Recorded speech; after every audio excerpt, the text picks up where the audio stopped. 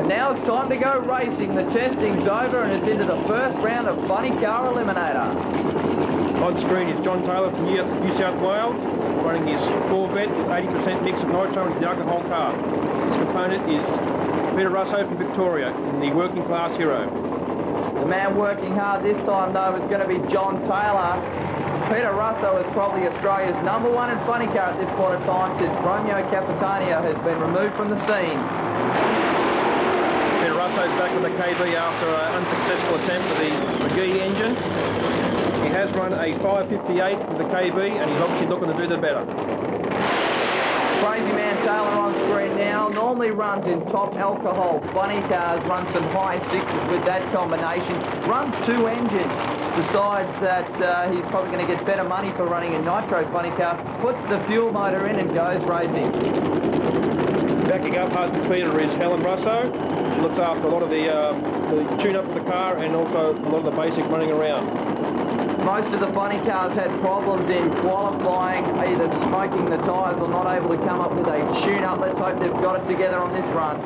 This is Russo's second appearance at Eastern Creek Raceway. And after a bad attempt last time, I'm sure they'll be back again to a better one.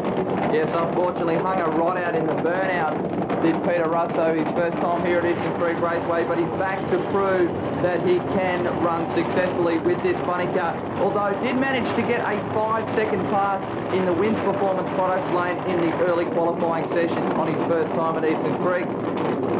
John Taylor here can certainly surprise. He has run 680s and he can do this with go again a lot quicker again. Yeah, all John needs to really do is come up with the tune-up. Still runs a Lenco transmission. Most of the top running funny cars have, of course, the lock-up clutch single drive set up, but John still with the gear shifts on board. Big crowd at Eastern Creek here. A fantastic turnout, as I said before. The sun has come out, the weather is beautiful, and conditions are ideal for drag racing. The track has also improved throughout the day, and let's hope it's got plenty of traction to hold these 5,000 horsepower funny cars. Taylor's into stage, Russo slots it in, he's red lighted, Russo's going to chase him down anyway, shuts the car off. I think he spat a couple of spark plugs out there, but the winner is Peter Russo. Russo runs a 9.126, no speed recorded. Taylor 687 for the lose with the red light. Well, a 687, you said that Taylor can produce the goods, unfortunately too soon. We can see on the replay Taylor was out a long way too soon. Russo didn't see the red light, tried to chase him down, saw that Taylor was so far out. Meet up with Peter Russo. Alan Dobson from Western Australia takes on John Taylor, the Crazyman from New South Wales. One in a Chevy Beretta, the other one in a Chevy Corvette. If there's a challenger to Victor Bray for the Burnout King, it is the Crazyman, John Taylor. He's done it again, Gerald. He's left some smoke there. There's a bit of huffing and coughing and puffing behind there, I'll tell you. Now, the interesting part, John Taylor's brother was in hospital 2 weeks ago. Had a heart attack. He came out here, did a demonstration run at the NASCAR race last week, but he's back here. You promised me you wouldn't swear. A heart attack in my language is a swear word. Alan Dobson also on track at this time. It's Dobson's first nationals in Nitro Funny Car. We saw him in the past driving the Castrol top alcohol car. He's back in the green machine. So Alan Dobson from Western Australia in the green-coloured car. John Taylor from New South Wales, the Crazyman. He's in the Chevy Corvette. The other one a Chevy Beretta. There they go now. And Dobson gets away well. And so, look at Dobson. Just drives away. Alan Dobson, the Crazyman. Oh, he's got a bit to worry about. Dobson a 587, a 3. Crazyman Taylor. He's the one on screen now in this Corvette funny car from around Narrow, New South Wales, up against Corey Lee in the Team USA car. Yes, and Corey Lee with some assistance from Dean Scooser, one of a very strong funny car competitors from the United States, out to be his crew chief here this weekend.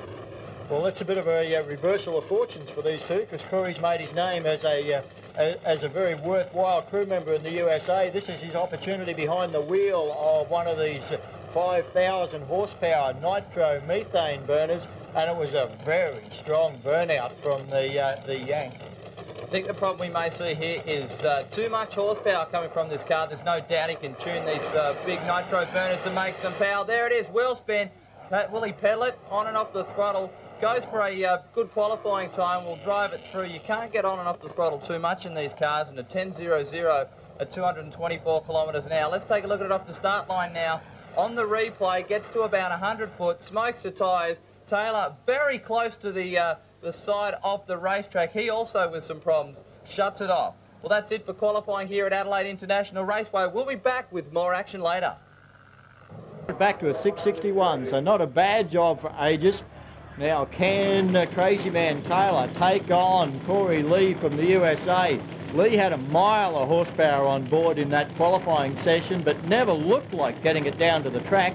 Went up in, well, what virtually looked like another burnout. Corey Lee made a statement prior to the race meeting that this is where John Force made his start to his famous career.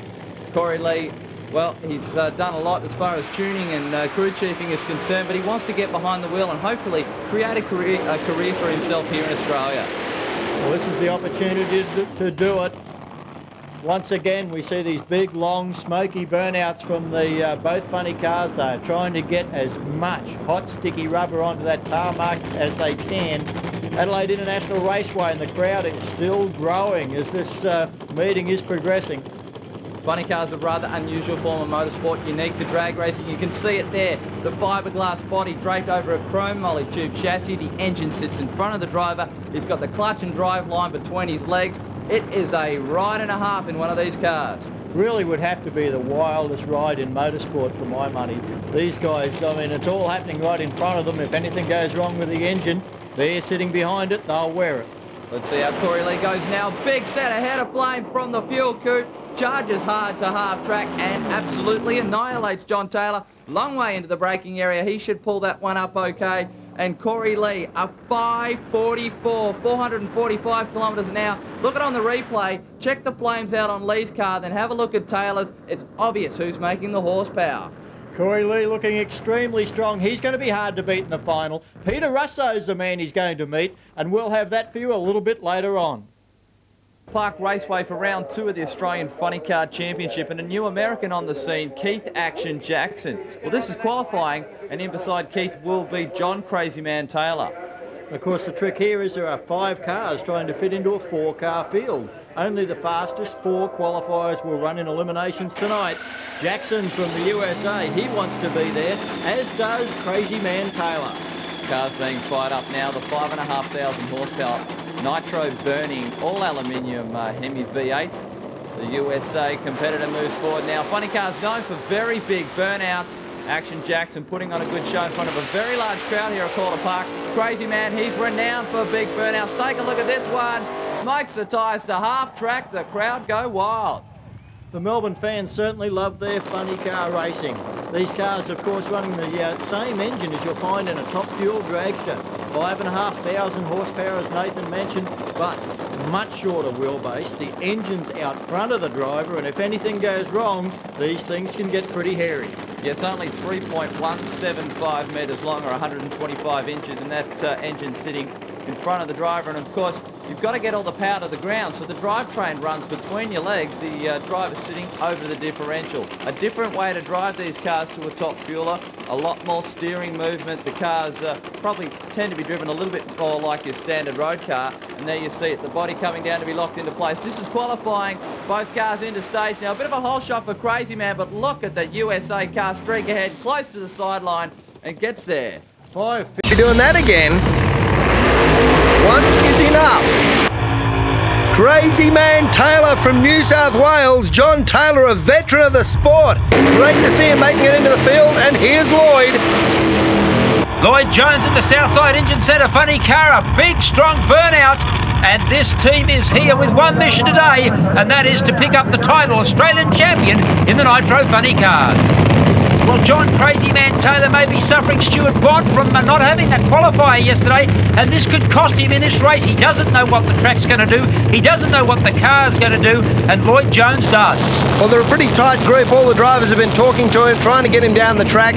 3 times they started the engine yesterday. 3 times they had a problem and couldn't put it on the start line. It's great to see it out there right now. The crowd have really pumped him up, and Taylor is on it at half track, and it is going away from him now. Lloyd Jones with a 5:42, the quickest lap so far. Why didn't it come in qualifying, Glenn Micra says? I guess they're a bit too hungry then. Well, the boys look pretty happy. Oh, great.